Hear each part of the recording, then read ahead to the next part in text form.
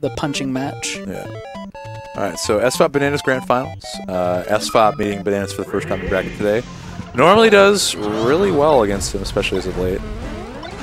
All right. She just warps. It's quantum Nana. Great jab reset. Yeah, so Nana will very often do that get-up attack right there. That's the option that you want to do. So Bananas is doing a great job, but what normally Fox wants to do is get on that platform. He doesn't want to crouch cancel. He doesn't want to hang out there for that get-up attack because, like, what's he going to do? Shield grab it? He can, but what he wants to do is be up on that platform so he can drop down and shine or back air. It depends on the percent.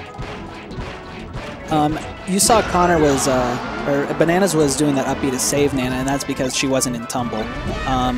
And Shine basically never puts her in tumble. No. So once she's high enough percent, you don't want to do that Shine anymore. You want to hit her with a back air or something that will knock her out. Shine right there, though, is guaranteed because there's nothing he can do about it. He's still up in the air. Yeah.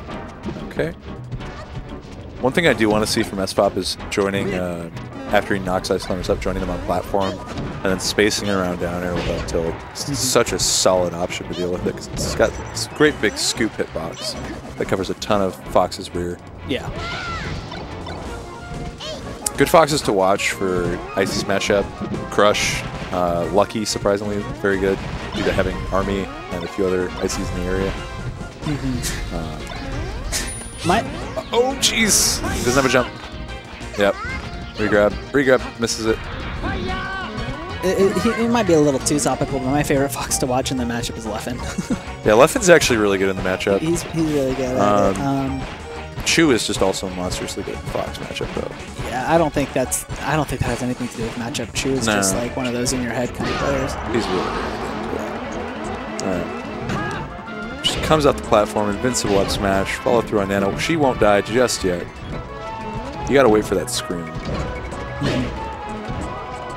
I feel like for as much hate Icy's get, they have one of the least satisfying death screams. Do they? I feel like Puff's is one of the best in the game. Puff and Sheik both have. Look at that follow-up. See, in that situation, I'm always holding down. Whatever Nana throws, you want it to be as far away as possible, so I'm holding down. Because, like, if you got the forward throw, it doesn't matter how you DI. If you get the up throw, then, yeah, that's probably not the best. My God. So I really like that forward smash. Because Nana was still in the air, so you could just let it rip as soon as she hits the ground. So even if Popo shields it, Nana's going to die. And just comes in and swooshes on it and scoops up. All right, still a lot of room to work with. We haven't gotten a ton of early percent Nana kills. He's just not been able to get the final touch on her when it comes to getting there. She'll often snap the ledge. And it's pretty difficult for that spot. Yeah, sometimes you got to weigh your options, though. Like, is it worth it? How many times can you just get revenge killed? I love that get-up attack. Get-up attack is super good in this matchup. Oh, all right. The backswing always catching. Missing the ledge, actually. Unlucky. That's that Fox tax. Gotta pay that. Gotta tithe one offering to the gods every now and again. Yeah.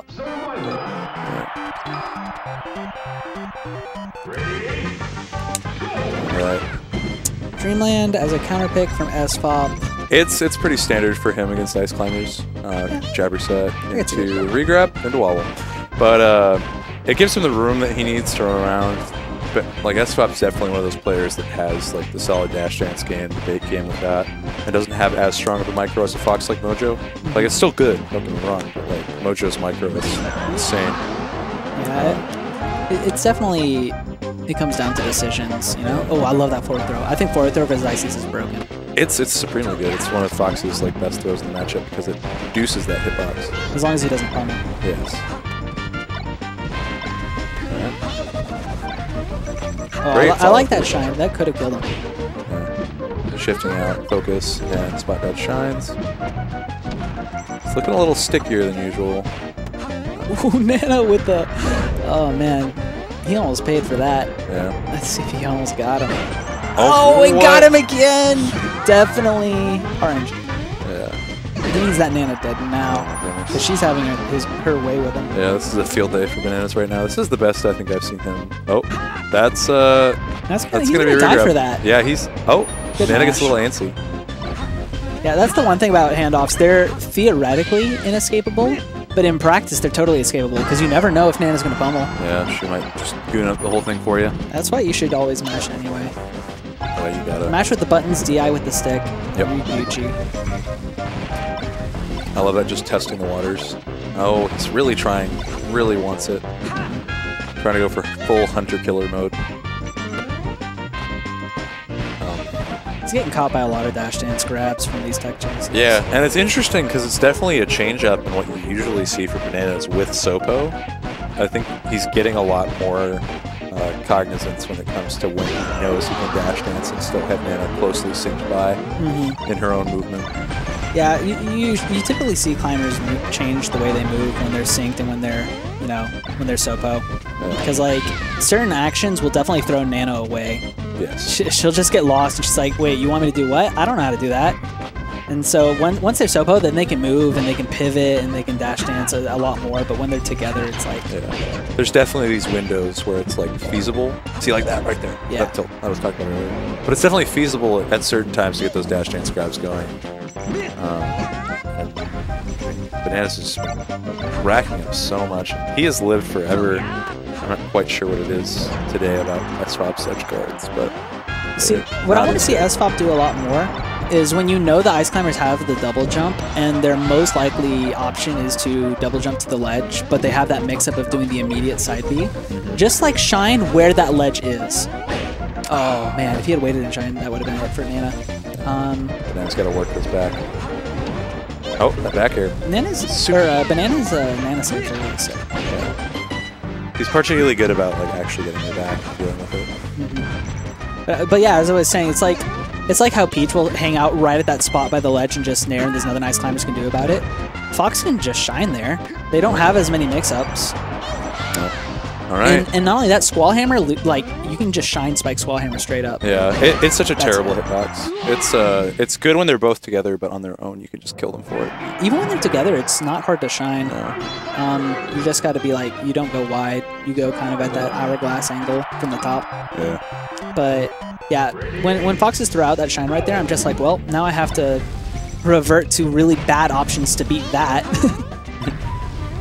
All right, catches Nana. Yeah, too far for that one.